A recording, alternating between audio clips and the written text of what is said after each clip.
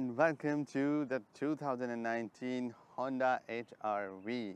Now, after you've been dazzled by all the chrome which is everywhere around here, here,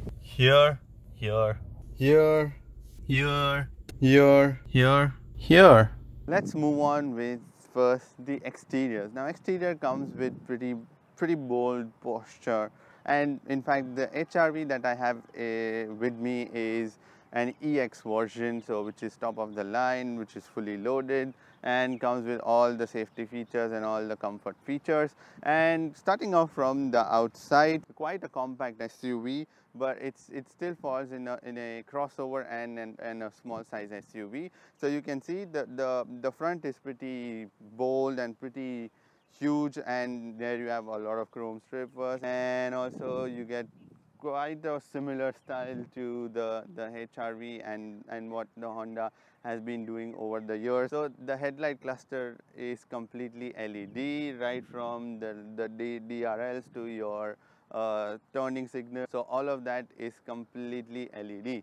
Now moving on to the side, you get 17-inch alloy wheels. Design, I think I would prefer something different, the alloy styling, but anyways, you get 17-inch wheel. You get power foldable mirrors. Also, you get keyless opening feature, although you have to have the key in your pocket, of course, and then you can press the button and open the car. As you can see at the back, as you move around, the flowy design, it just drops, and then there is this nice little curve out here, and then you come to a slightly unusual but really cool rear door handle. Now this has been removed from here and put it out here, as you can see, so that it remains pretty flush. The whole body design remains pretty flushed out with the entire design. And then you have the sunroof option in this, which is a panoramic sunroof. Now as we move on to the back, the design, the flowy design still keeps continuing. I like the fact that there aren't any edges which is sharp, but it's pretty flowy and smooth, and all the edges are rounded. And as you move on, you can see the rear window is pretty big enough, and it's also from inside when you sit and see it.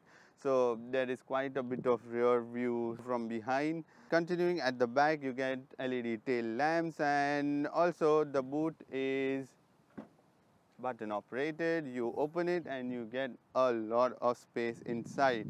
Pretty much, if you see, I can sit inside and easily be comfortable, although I wouldn't advise anyone to do this. But again, continuing, you have a power outlet out here, and you also get a small light inside, which is a neat feature. Also, the seats are 60-40 collapsible, so you can lift them up and they would fall down, and you have a lot of space inside. Pretty much you can sleep as well. So in terms of space, the car comes with a lot, although it's a compact SUV. It's pretty tiny, but still the amount of space that it has, it's pretty amazing. Now step inside and you are greeted with the lush leather seats, which is perforated, and it comes in this sort of whitish color, but I would prefer a beige or something. But anyways, this color looks nice as well, but it tends to get a little dirty sometimes because of the usage. And the whole leather, the touch keeps continuing out here. This is all plastic. Even your door cards are plastic. Now the first thing is that the door cards, they seem a little too plain, you know. If they had added something more on the side, like a strip, because there's too much of just plain black door. And then there is this just the white, again, leather stitching in the center where you keep your arms. This car has only front AC and no rear passenger AC. So in the front you get this really sort of unique design, if you may say. I would take it as a way that, you know, if you want to just select whichever vents you want the AC to on the passenger side, which is whichever vents you want to use, you can just open them up and close the other ones, or you can use all three, or So there is a lot of calculations when you sit inside and decide which vents you want to operate your AC from. Now inside the dashboard, things are pretty simple and straightforward. You get an RPM meter, there's an odometer on my right side and a speedometer in the center, which is big, bold and very clear, which is really cool because I like the design, and it's pretty straightforward. And then when at night, all you have to do is just see the speed, and it's right there in the center. It's also got that green sort of halo effect when you lift off your throttle, so it shows you that you are saving fuel, which is a neat feature which was there in other Hondas as well. But this one feature is that it doesn't come with a temperature gauge anywhere on my dashboard dials which I see, but it's still okay. There are warnings in place, so if there is something that needs to be warned to you, it will be shown on your screen as well. Now moving on with the steering wheel, it's got all your media controls out here, your cruise control on the right, and the normal infotainment media control on your left side.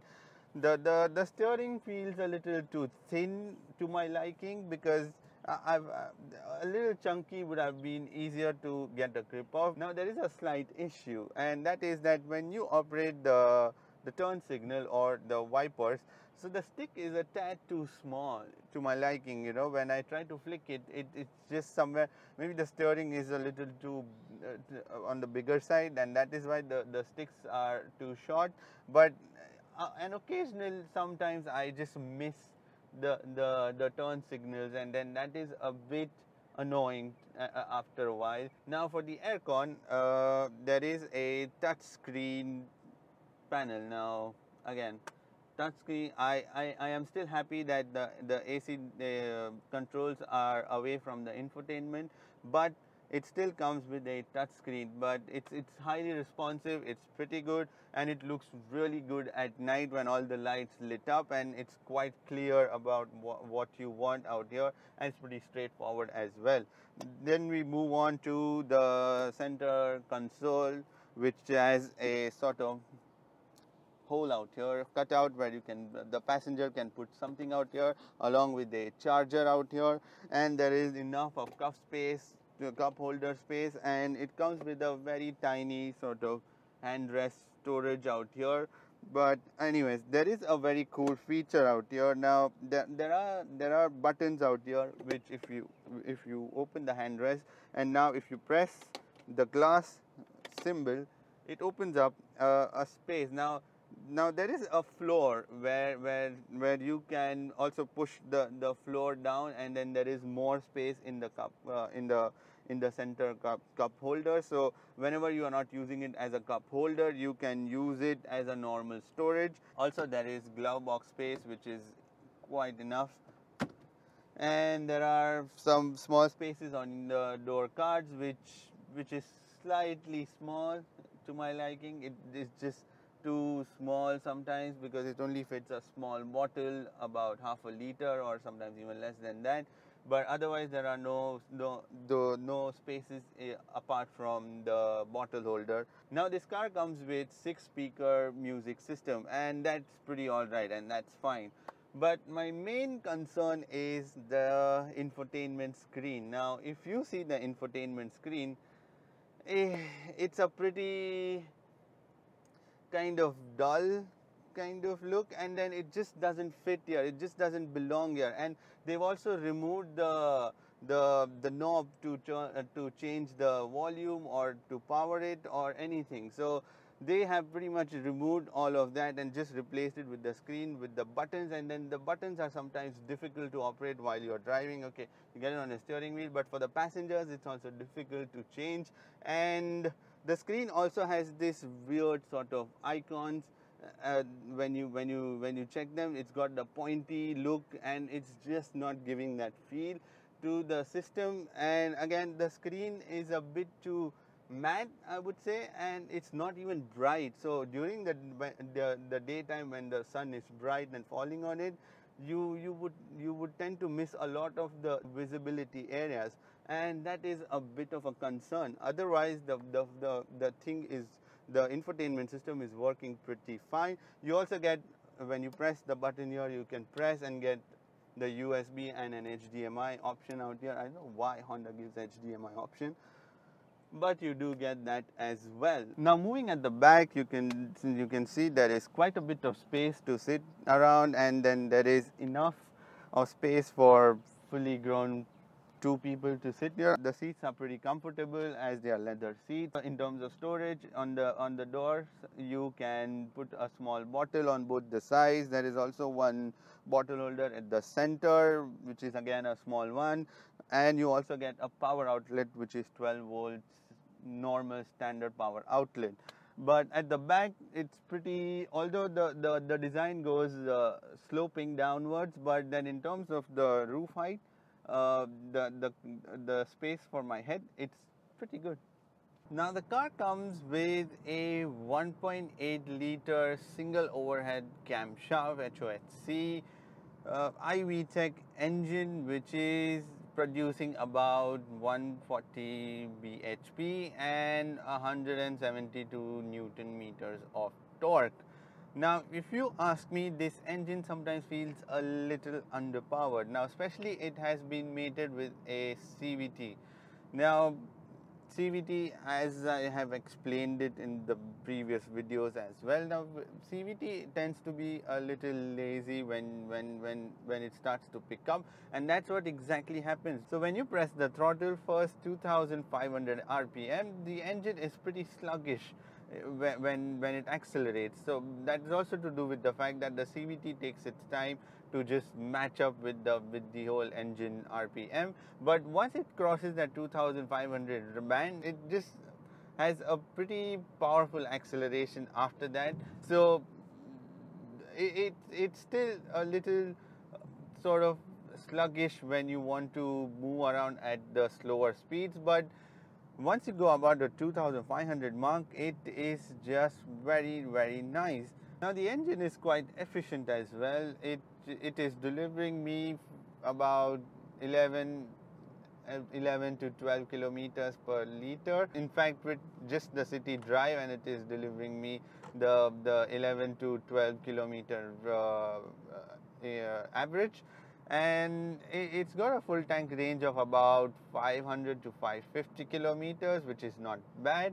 And if you drive it quite efficiently, you can even go further, and you can also improve on your efficiency as well. But this is based on my driving style, and that's a bit aggressive, I would say. But otherwise, it delivers quite a healthy mileage, and because it's got a tiny engine, so it doesn't sip too much of fuel as well. The throttle response is also lagging a bit, if I would say that, when you press the throttle, it takes about half a second to just, start working on what it is meant to do. But it takes its time, but once everything is just overcome, so after that the system performs really well. And then you get these flappy paddle gearbox as well with this one, and I'm pretty sure only a few, I don't remember anyone giving flappy paddle gearbox, but it has flappy paddle gearbox and it works pretty well. And you get different modes in from your gearbox, which is the drive and the sport mode. And when you put it in the sport mode, the car actually improves quite a bit in terms of its response. But again, it's still lacking that initial punch at the start, and if that is improved, I think this is one of the best engines in the lineup. Although I would also say that there is a bit of noise from the engine, because obviously once it tends to go about 3000 4000 RPM, it becomes a little too shouty, and even the whole noise vibrations and everything needs to be a little more quiet, because there is quite a bit of noise leak inside the cabin as well, and also there is wind whooshing when you are at high speeds. So that also is one of the factors when you are driving. There is wind noise around, the whooshing noise. The steering is very pointy and very responsive. It's an electronic steering, by the way, and even though it is, I can't really realize or I can't really make out that it's an electronic steering wheel, but pretty much everything about it is perfect. There is quite a bit of body roll, and the suspensions are on the softer side, but they are kind of in the mid-range where you get the comfort from inside the car, but when you are at a corner going around at around a decent speed, but at that point of time you tend to feel the whole softness to the suspension, and as a result of that there is a body roll. But although the chassis is pretty stiffer, I would say, and that is the reason a lot of the bumps are being absorbed quite well, and there is a softness to the whole ride quality. Bear in mind that from inside you can sit and enjoy the ride quite nicely, and let's be honest, this car starts with about 65,000, and for this price it's a pretty good value for money. So you get all 4 disc brakes in the car. So there's an initial travel where the brake pedal is very rough. So, you know, it goes into stages, and there is a heaviness to the brake pedal, and that sometimes makes things really confusing, because when you're trying to brake, you tend to think it is slowing down, but then you need to judge the amount of force every single time, because there is some sort of roughness at the start, which is a few millimeters when you press the throttle, but once it goes all the way inside, it's pretty smooth. But of course there is a slight bit of hardness to the pedal as well. Bear in mind that it's not an issue with the pedal or anything, but it's just that it's the setting that has been done on the car, and that is why you may tend to feel it a little more harder, although the brakes are pretty good and they just function quite well when you want to stop. You get a hill hold feature out here, the brake hold feature, which is quite useful during the city drive when you are at the signals. I use that a lot. You get electronic parking brakes. Also, in terms of safety system, the car is loaded with quite a bit of stuff, which is ABD, an anti-lock braking system. You get EBD, electronic brake distribution. You get EBS, which is emergency brake system. ABA, sorry, which is emergency brake assist. ESS, emergency stop signal. Now, emergency stop signal is when you brake suddenly from say about 100 to all of a sudden, if there's a danger in front of you and you brake quite hard, so the car would immediately put the parking lights on its own without you having to do anything, and that's a cool feature and quite a neat and a safe feature. So apart from that, the car comes with 2 airbags in the front, the driver and the passenger side, and also it comes with the curtain airbags on the side as well. Apart from other safety features, it's got other features like the tire pressure monitoring system. There is also a hill assist system where it would just help you not roll down the hill. Now, I like the fact that everything is so straightforward and everything is built to last, and everything has a simple function where you press a button and everything starts working. So to sum it up, I think the price at which this car is being sold, it's a pretty good price and straight to the point, and you get quite a lot for the price that has been offered to you. And because this car doesn't compromise on any other factors, it doesn't compromise on the space, it's got a lot of it. It's got all the safety features. It's got quite a punchy engine. It's also got quite openness to the entire experience when you sit inside. It's got some flashy AC vents as well. And I think you're going to be creating a lot of good memories in this car, I would say, because it's an everyday kind of useful car where you drop your kids, where you can go to your work, where you can go around shopping, and then there is ample of space out here for everything that you need. And I think this is what you need from a car, which is, so this car is basically friendly and helpful is what I would say, because it wants to help you, it wants to be your friend, it wants to be a part of your everyday life. And I think with that, I think it does its job quite well. I hope this video was enjoyable and useful if you're planning to buy this car. Let me know if you have any doubts about this car or if you have any questions about this car. I will make sure to answer them in the comment section below. And give it a thumbs up if you like this video, and make sure to share and subscribe for more videos to come. Until we meet next time, bye bye.